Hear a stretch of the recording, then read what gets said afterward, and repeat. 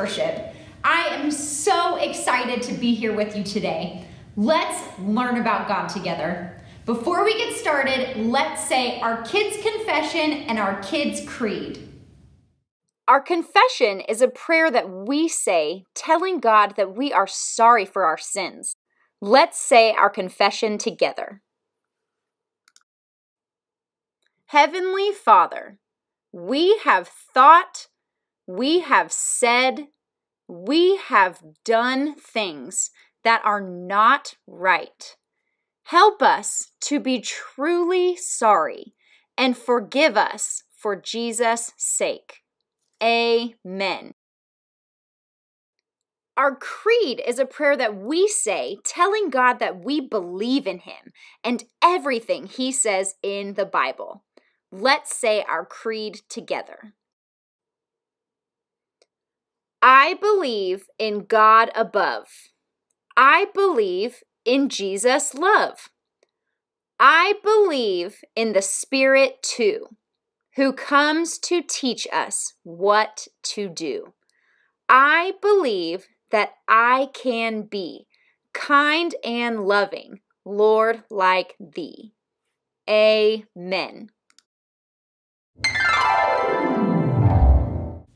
Hey friends, it is so good to be back here again for another week of kids worship. You know, someone reminded me that we have not been able to celebrate birthdays while we have all been at home having virtual kids worship. So, I want to celebrate all of your birthdays that we've had since March. So let's say happy birthday to our March birthdays, Jack, Barrett, Isla, Luke, Wyatt, and Grayson. From April, happy birthday to Tripp, Wyatt, Liam, Addison, Hannah, Rebecca, Violet, and Sassy. Happy birthday to our May birthdays, Ross, Peter, Isaac, Mary, Grant, Charlotte, Annabelle, William, John, Lily, Catalea, Eleanor, Trevor, Elsa, and Brooke. And this month, happy birthday to Kate, Hayden, Caroline, Adeline, Gage, and Thomas. Wow, that is so many birthdays. Can you all say a big happy birthday to all of our friends? Let's say happy birthday on 3. 1, 2, 3. Happy birthday! We hope you have had the best birthdays, and we will do this again next month for our July birthdays. Now, check out this challenge Andrew and I did to get ready for today's story. Hey! Hi. Welcome to our blindfold challenge. We are going to do a couple of easy activities like brushing our teeth, drawing a picture, making a sandwich, but we are going to be blindfolded. So, have fun watching. And kids, don't try this at home unless there's an adult there to make sure you stay safe.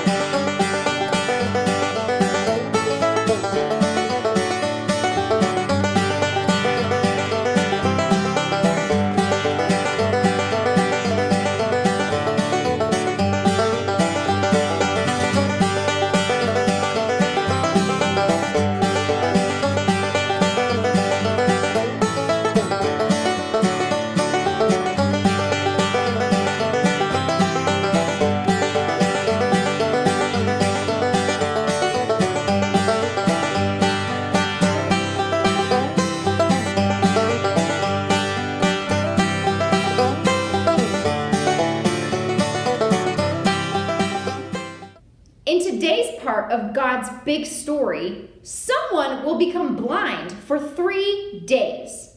And when he gets his eyesight back, everything in his life changes because he experienced God's love.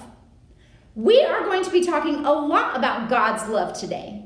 So I have a craft for you to make to use during the story. You will need a pair of scissors and a sheet of paper.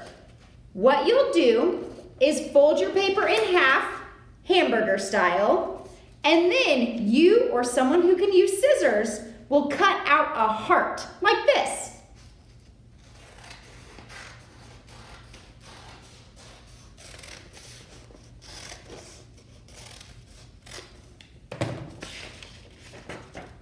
Now go make yourself a heart.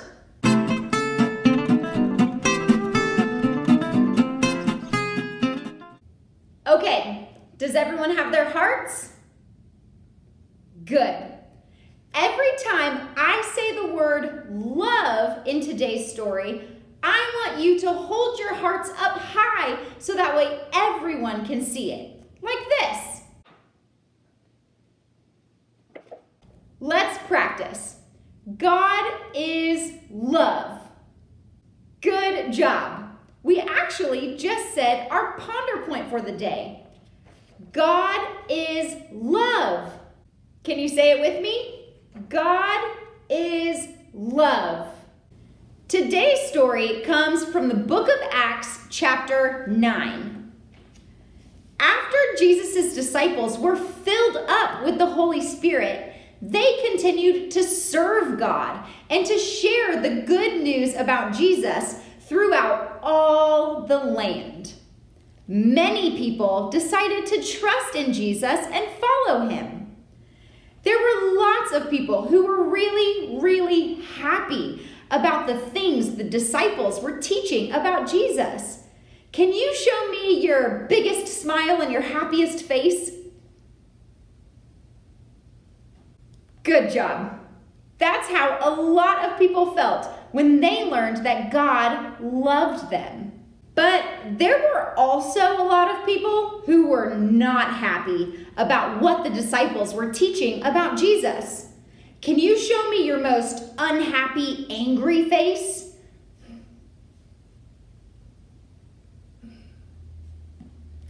There was one man who was very well known for being unhappy with what the disciples were teaching about Jesus. His name was Saul. He wanted to stop the disciples from talking about Jesus. So Saul was having Christians put in jail and killed just for talking about Jesus.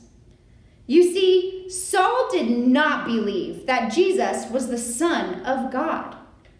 Saul knew a lot about God and his laws in his head, but he did not know or understand God's love in his heart. God has the biggest heart of all because God is love. God loves everyone so much, even the people who go against him. God loved Saul so much, even though Saul did not feel the same way. God wanted Saul to know him, not just in his head, but in his heart too. So one day, Saul was walking down the road with his friends to a town called Damascus, when all of a sudden there was a flash of light all around Saul. Saul covered his eyes and fell to the ground. And then he heard a voice speak to him. The voice said, "Saul, Saul, why are you fighting against me?" Saul asked, "Who are you, Lord?" "I am Jesus," the voice replied. "I am the one who you are opposing and trying to stop. Now get up, go into the city, and I will tell you what to do next." The men traveling with Saul had heard the voice too, but they didn't see anyone else on the road. When Saul got up from the ground, he opened his eyes, but he couldn't see anything. He was now blind.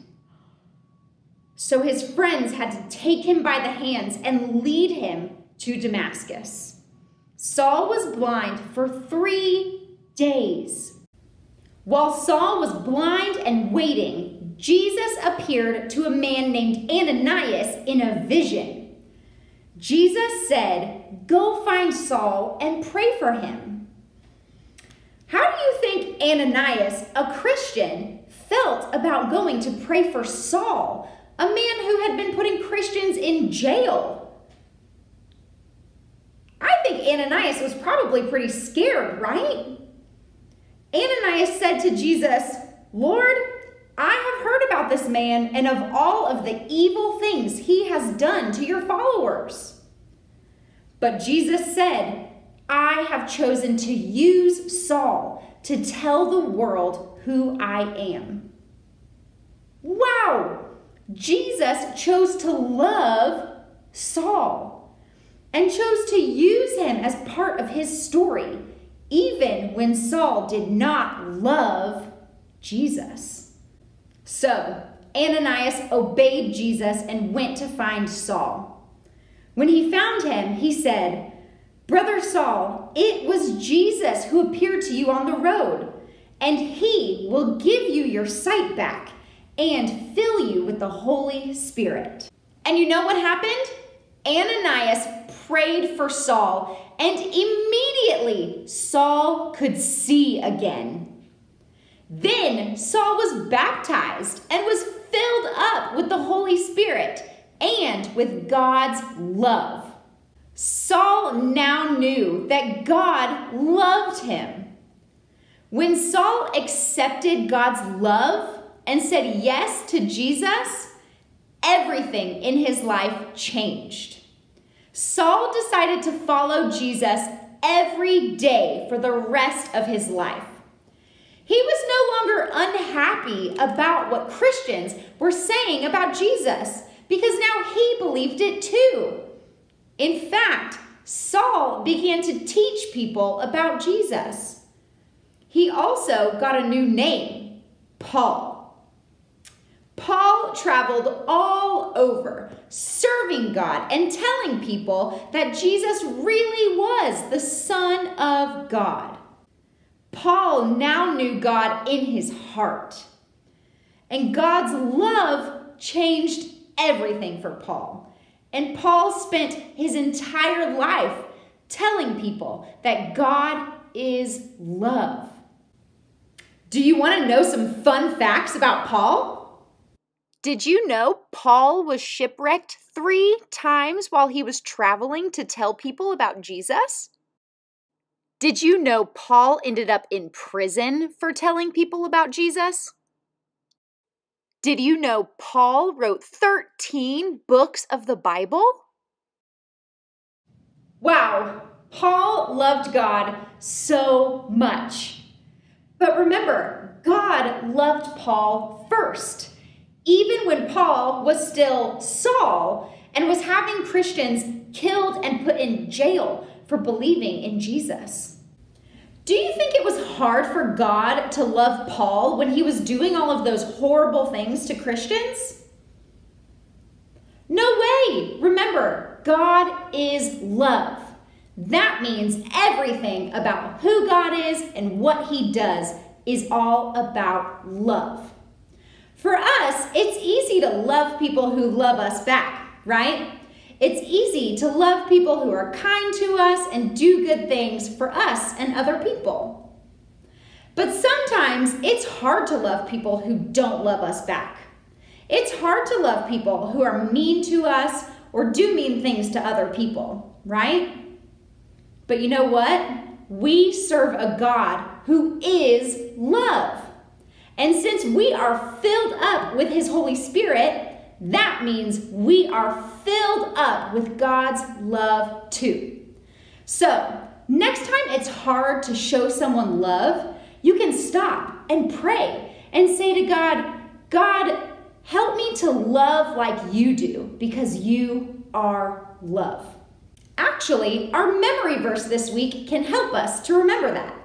It says, "Dear friends, since God so loved us, we also ought to love one another.